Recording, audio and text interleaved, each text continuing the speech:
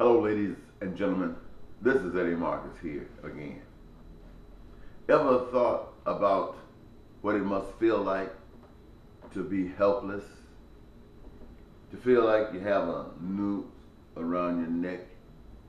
At any moment, someone is going to push you off and you're going to be hanging. You ever felt hopeless? It's a critical thing to feel hopeless, to feel that there is no solution, no way out, to be jammed. Causes people to do some very strange things. We talk about America having a noose around its neck. If we think about the Federal Reserve Act of 1913, if we think about how that came into being, when we think about the income tax, when we think about Kennedy and his executive order 11110, which basically takes America from that dependency on the Fed in exchange for doing it themselves. Well, we know shortly after that, Kennedy brother was taken out, and right away the president who came into office right after him rescinded what Kennedy had done. So we see what happens there. Then we turn around and a little bit later on, the other brother, the one who's beginning to understand what it's like to go through some of the wearing the shoes of other people, whose heart is opening up to understand, to embrace, to have compassion for. And then he's taken out, huh? Think about the World Trade Center. Think about no weapons of mass destruction. Think about terrorization of Iraq. Think about Homeland Security.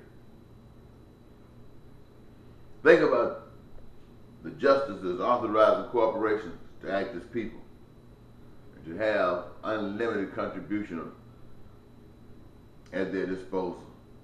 Gives them the opportunity to buy government, have government controlled by collective few. That's all aside from the New World Order. Or this is a part of the plan of the New World Order. So how do we confront this, knowing all the time about the police brutality that people experience who stand up? I propose that we look at ourselves and we acknowledge to ourselves that we all came up in one hell of a fire situation. All of us, every last one of us here on this planet, wherever we live, came up in a hell of a situation. And this is understandable that the situation in which we have been brought up had an effect on each of us. And since it was a hell of a situation, the effect that it had on us had a certain amount of helliveness in it. And that we are, as a people, all responsible for. And this is something that is a result of something, and it cannot be wiped out by force. It cannot be wiped out by laws. It cannot be wiped out by punishment. It must be wiped out the other way. The other way of finding out what the cause is and eliminating the cause.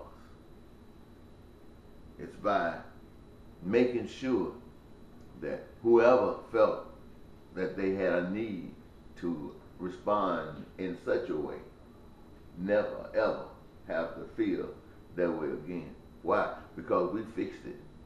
We the people fixed it. I'm saying we must forgive one another for everything we've done. We must forgive those who have betrayed us. We must forgive those who have killed our relatives. We must forgive those who we are hurting presently. We must forgive those who are hurting us presently. We must forgive our mothers and our fathers and our sons and our daughters. We must forgive one another. We must forgive our churches. We must forgive our community organizations. We must forgive the murderers. And when we forgive, we're saying that these people must be set free. Not put them in jail because they're in jail for murdering somebody. Forgive them for murdering somebody and they stay in jail. That kind of forgiveness has no merit. Forgive them means take them out. Now there are some people who are incarcerated because they are sick. The ones that are sick must be treated, not punished, but they must be treated. They must be cured. And it is the given duty and responsibility of those in that profession to perfect the situation and clear it up. We must forgive everybody.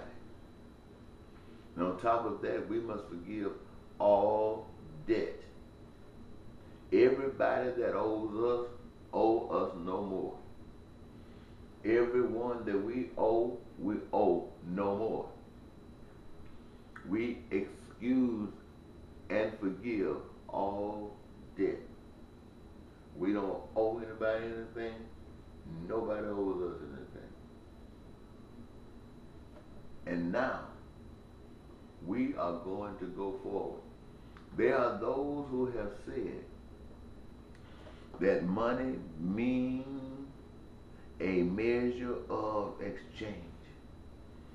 And to a certain degree that is good because that has always been the intent. But no matter what the intent is, there's always an opposite at the same degree of this intent. And if you don't watch it, what you thought you were getting, you get the opposite, as we found out right now. So I'm saying to avoid that is to eliminate the money altogether. Eliminate it altogether. Somebody said, well, pay every worker $1 million a year. If you pay every worker $1 million a year, the same exploitation that takes place today will be taking place then, because it would mean that somebody else can con someone else and end up with $1.5 million instead of $1 million, and somebody else would have only 500,000. So as long as that exists, someone will take advantage of it, and usually the one taking advantage gets over. So here again, remove the money. If you remove the money, then there's no tool to be used for such an exploitation. So what do? That phone right there is trying to distract us. But we're not going to let it distract us, are we? No, we're going to keep right on going.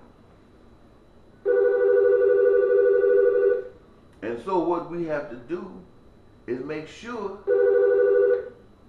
that nothing distracts us. Whether it's the telephone, whether it's some voices on the outside, our intent is to do the will of that which has not been done. And that is to please all the people.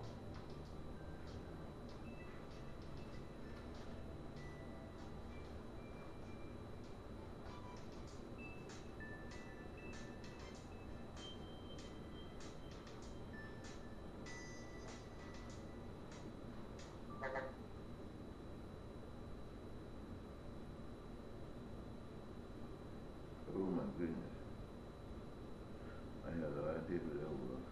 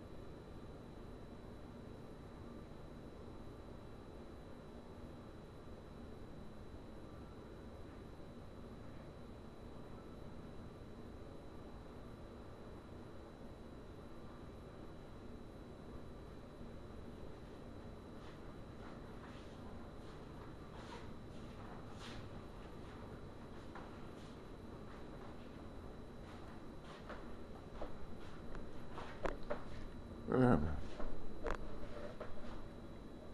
What happened? Don't tell me I just walked away. Don't tell me I just walked away.